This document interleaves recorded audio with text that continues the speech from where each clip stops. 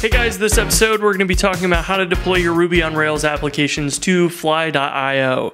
Now the idea behind Fly.io is a hosting platform that allows you to deploy your apps to multiple regions really easily. So what's cool about that is just like what you would do with a CDN, where you take your files that are uploaded and spread them out around servers around the world so they're close to your users in North America, Europe, Asia, wherever it might be. You can do the same thing with your app deployments with Fly. And you can also do multi-region Postgres servers. So you can have that in multiple regions, and that database is going to be close to the instances of your app that might be all around the world. So that's a really cool thing. So first off, sign up for Fly.io, and then you can install the fly control command on your machine, so you can use that to spin up new applications. I've already done that, and I've also already run fly control auth login, which will take you to connect your account locally, so you have API keys to use fly control with that. So fly control launch inside of your Ruby on Rails folder, wherever your app lives, just run fly control launch, and that will walk you through setting up a new application and a database. So it's going to detect here the gem file, or whatever files it uses to detect that, hey, it's a Rails app. Then it will generate a Docker file for you that it will use to build and deploy it with. So the app name here, we want to specify a name. I'm just going to use the auto-generated name. We choose our organization, and then we can choose where we would like our first region to be. And we can say Chicago, Illinois is closest to me. Let's create a Postgres database, and you'll notice that it mentions here that it created a fly.toml file. This is a configuration file like a YAML or a JSON file with configuration on details on how it's going to build and deploy your application. So then you can choose your configuration, how big of a server you want. We're going to use the small one, but in production, obviously you would want highly available and dedicated CPUs, and 2 gigs of RAM will be nice for you to have plenty of RAM for all your Rails gems and other things, and database queries and whatever to be in memory. So this is going to start setting up a Postgres cluster for us. It's going to print out some of our credentials, and then it's going to walk through the rest of the process here, and it's going to print out some instructions for us on what Ruby versions we can use and so on. One of the cool things about this is the Docker file automatically uses full stack Ruby, which has a really performant version of Ruby out of the box that it comes with. So when we take a look at this fly.toml file, you'll see the name of the application and other configuration things, such as your build arguments, which are sent over to your Docker file and overrides the defaults in there. So you can update the bundler version. You can specify that we want Node 16, we want Ruby version 3.03. We can also set the migration command to run on release, which is nice. And then we can tell it things like, run on port 8080 and run Puma. And maybe you want to switch that to Unicorn or something else for your app. But you can go through and configure any of these other things as needed. But in general, those defaults are going to be good. And you just need to tweak your versions here and save that file. And if we hop back, the command's finished, and it tells us a little bit about our Rails app. It's going to use those default versions, which, like I showed you in the toml file, we can override. And it also links to full stack Ruby. So if you want to poke around this and see what the latest versions are, and the other options for malloc trim instead of jemalloc, you could use those as well. And you can also go modify that Docker file to use whatever you need in here. So this isn't something you have to stick with. You can go and modify these things and set up the Docker file however you need it to.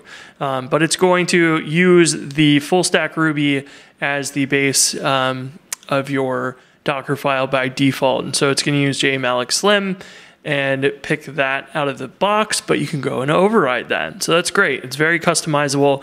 And then from here, we just have to run fly deploy in order to actually build the Docker image, make sure that all of that compiles correctly. It runs the asset pre-compile, and once that's successful, the Docker image will be sent up to Fly, and they will take care of deploying it and making sure that it's running in your region. So we'll let this build and deploy, and we'll come back in just a minute. So our Docker build worked just fine. There might be things that you'll run into here because it is building an image in Docker on Ubuntu. So you might need to add additional dependencies.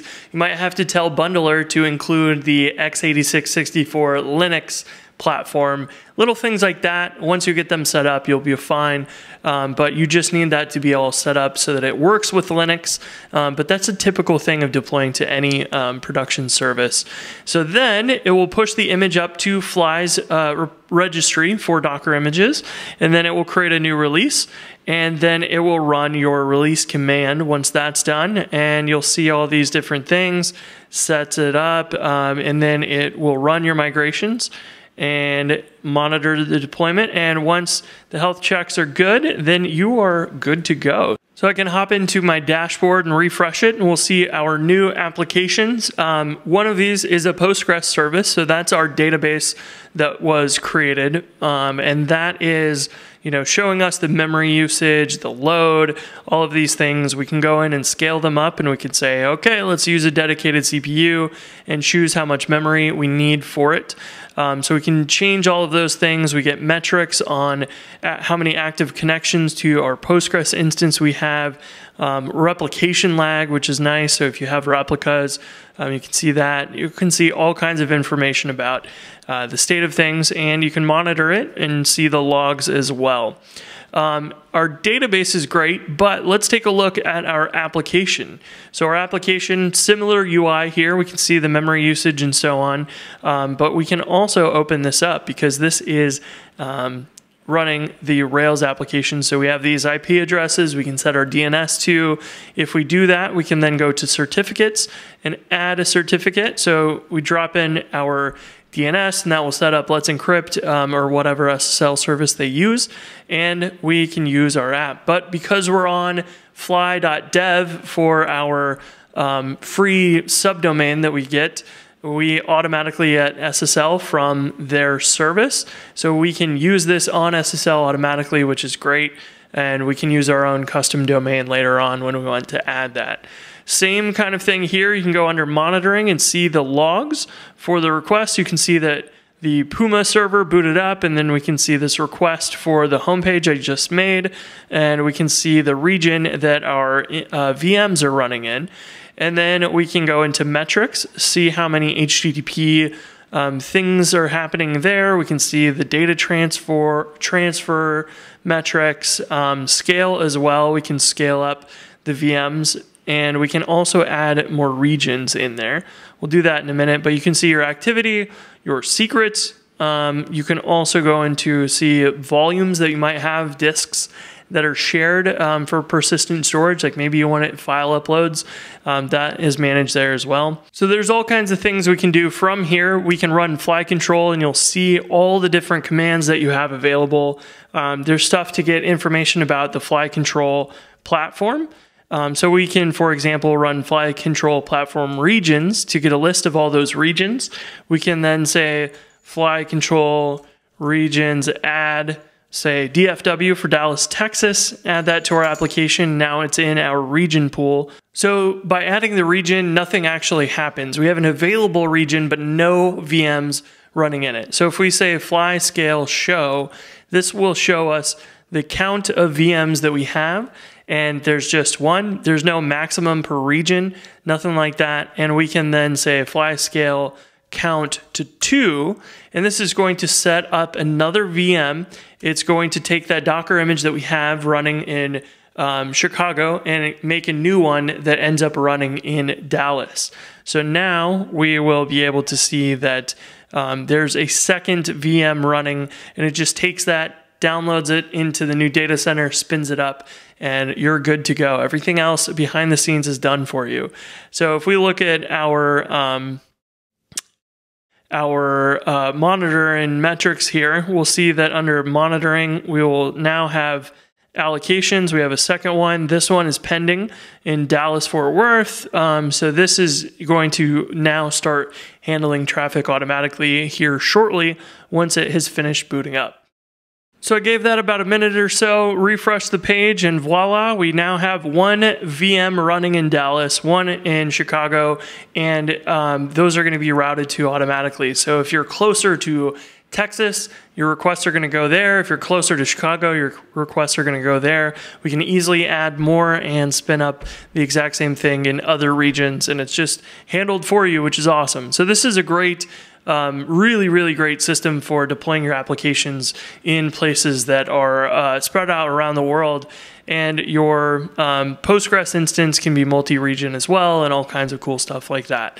So that is Fly.io. We can dig more into some other features in the future if you would like. Let us know in the comments below, and I will talk to you in the next one. Peace.